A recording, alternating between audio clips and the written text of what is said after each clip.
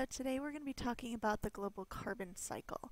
We didn't talk about this with the rest of the cycles because you really do need to know those chemical processes we talked about last time, like photosynthesis and respiration, to understand the carbon cycle. So carbon exists in the environment in all of these forms, and I want you to pause here for a second and get all these written down. You do need to know the general chemical formulas as well. Whenever you see something like this where you have an X and a Y down here as the subscripts, it means that there could be different numbers of carbon or different numbers of hydrogen in that particular chemical. Another thing I want you to remember that comes along with this slide is the definition of organic. Remember from biology that organic molecules have both carbon and hydrogen in them. Non-organic molecules don't, so they might have carbon, but they're not going to have hydrogen. All right, another thing that's important to note with this is that we've talked about respiration already. Decomposition is basically a form of respiration. Instead of the organisms eating fresh food, they're eating dead material, but they're still breaking down that organic matter. And remember that respiration takes oxygen, and that's why in areas where you have really high levels of decomposition, like when you have an algae bloom after eutrophication and it starts to decay, or in wetlands or on the floors of forests, you tend to have very little oxygen there because these organisms are using up the oxygen to make energy for themselves. And that's all part of this carbon cycle as well. So this is a very simplified sketch of the carbon cycle, and it might help you to either sketch this one out or one on one of the following slides. But it's a very complex cycle. All of life depends on this cycle, and it also involves all kinds of dead materials or abiotic materials that contain carbon. So here's just another way of showing it, again in a simplified form, and then we'll get into more detail here. There are three major parts to the carbon cycle, and at this point you should have already watched the HHMI lecture on the geologic carbon cycle. So that's sort of the long-term carbon cycle and the way carbon is regulated on Earth. And then in the short term, the natural part of the cycle is photosynthesis and respiration. And that again includes decomposition. It's how all that biomass and energy is moving through food webs. It's happening on the land and in the oceans. And then in addition to that now, because our human population is so large, we have quite an impact on the carbon cycle. And the three major ways that we do that is by combustion or burning of fossil fuels or biomass, making cement or taking carbon out of the ground in other ways, and deforestation, clearing land, or using the environment to make food for ourselves. When we do that, we are basically using that ecosystem's primary productivity and taking all that energy that would go to the other organisms in the ecosystem and harnessing it for ourselves. So at that point, that primary productivity, that energy is not available for the rest of the organisms anymore. So it may be helpful for you to pause on this diagram or on this one and just kind of review that geologic carbon cycle one more time that they talked about in the HHMI video. That's one of those major parts of our overall cycle. And what I want you to take a look at here with this picture, this is one of my favorite pictures of the carbon cycle. It shows it all being put together. Here's our kind of long-term carbon cycle, the geologic one, and you can see the parts that he talked about in there. And then we have this really short-term part with the food web, and then we have our human impacts in here too. So you might want to take a second and sort of write down the steps here of what's happening. So in that long-term cycle, some of the carbon is being trapped and buried and turning into fossil fuels. It's also going to eventually make its way down into more of the center of the Earth, and that gets brought back up by volcanic activity, tectonic activity. We have our food chains at work here, where photosynthesis is taking in carbon from the atmosphere and turning it into sugars for organisms to eat. And then as the organisms use those sugars, it's turning it back into CO2, and they're breathing it out, and it's going back into the atmosphere. We're showing here that combustion, our burning of these things, is releasing that CO2 as well. So this really helps to pull everything together. This is a good one to sketch. Here's another way of looking at it, and the one major thing I want you to notice about this picture is that the same processes are happening in the land environments as are happening in the ocean. You just have different producers, you have different organisms in your food chain, but basically the exact same things are happening. So we have what we call carbon reservoirs in the atmosphere, and these carbon reservoirs are basically places that we find carbon. So I want you to take a second and pause it here and write down what these reservoirs are and what types of carbon we tend to find there. Basically record this information. Now, when everything is going well, these reservoirs are all in a natural balance, and this picture represents the natural balance of those. So you can see that most of the time, all of the carbon is, well, not all of it, most of the carbon is trapped in the lithosphere, in the crust of the Earth. And there's a decent amount in the biosphere, but it's actually the lowest amount. And the atmosphere is also one of the lower amounts. You can find quite a bit in the ocean many times, but you can see that it's kind of trapped in these areas. And this natural balance is really important. And part of the biggest problem with the carbon cycle is that we're starting to really upset this natural balance. So we're taking all this carbon out of the lithosphere where it belongs, and we are adding it primarily to the atmosphere. We're also taking it out of some of these areas and adding it to the atmosphere, and this is causing major problems. So these are some ways that carbon is released into the atmosphere. We've talked about sources and sinks. These would all be considered sources of carbon. So pause for a minute here, make sure you have these all down.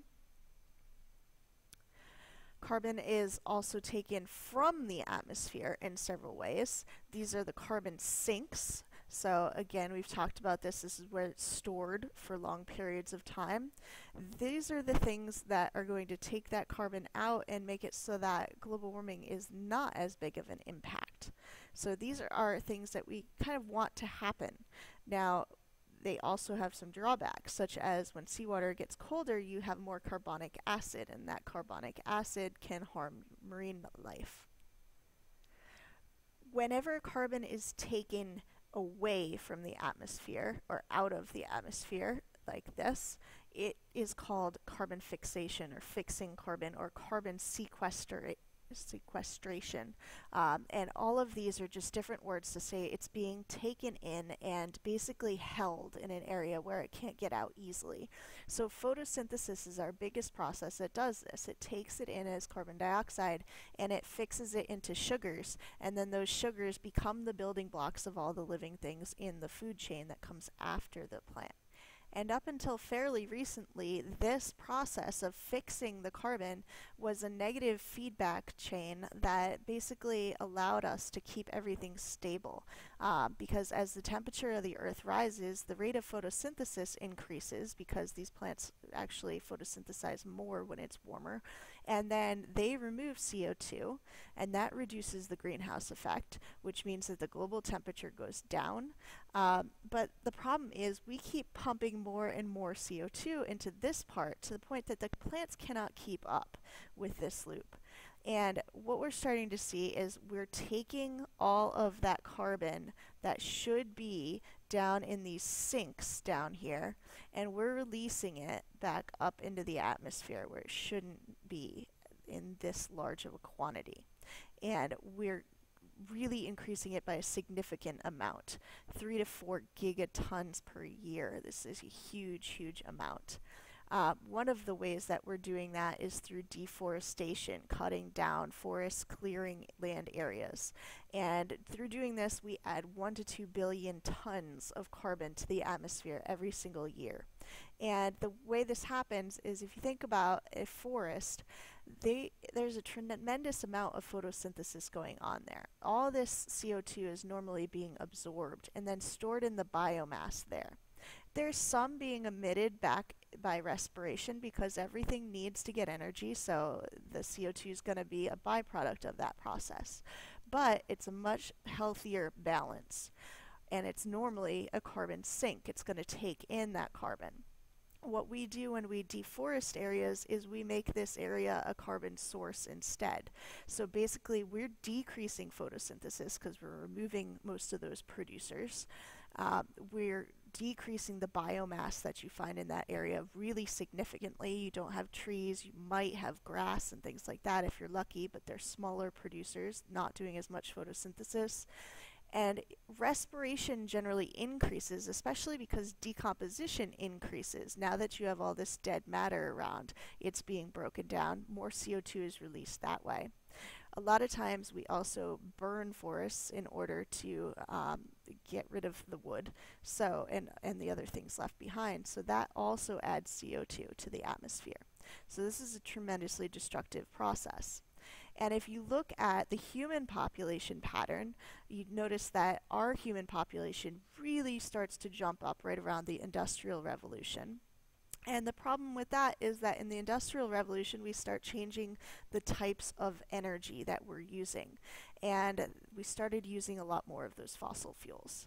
And we can actually look at data from ice cores and then data that's been collected in real life since the 1960s. And we can see this huge increase in atmospheric CO2.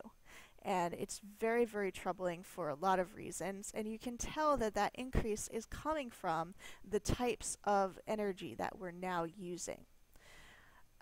This carbon imbalance has given us the highest CO2 level in 20 million years from all of the data that we're able to collect.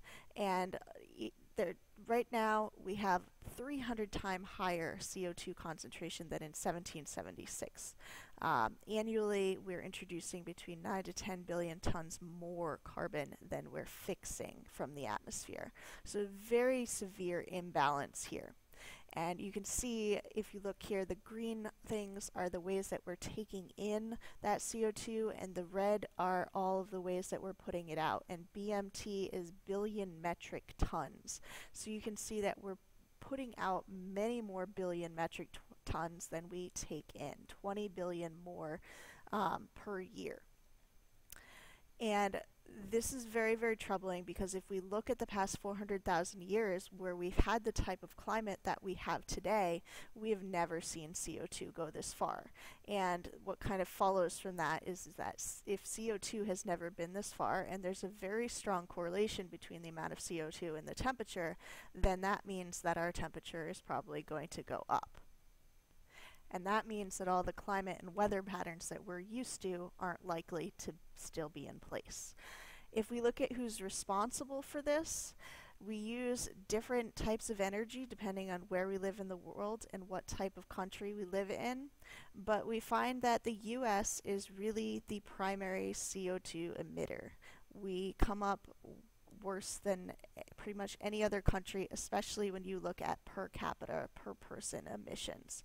We are way higher than comparable countries.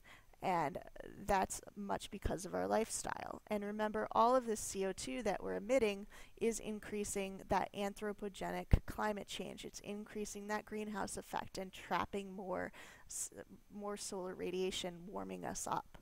And we can actually do some calculations that will tell us how many degrees it could warm us up by. And scientists have done this in many ways. This is the part that's fairly controversial, is nobody really totally agrees on the math.